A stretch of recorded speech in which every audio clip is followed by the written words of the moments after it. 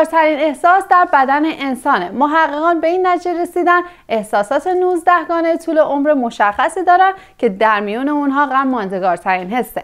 محققان بلژیکی هم تحقیق بر روی 233 دانش آموز دبیرستانی انجام دادن و به این نتیجه رسیدن که غم با 120 ساعت ماندگارترین احساس در بدن انسانه، در حالی که احساس شادی تنها 36 ساعت طول عمر داره.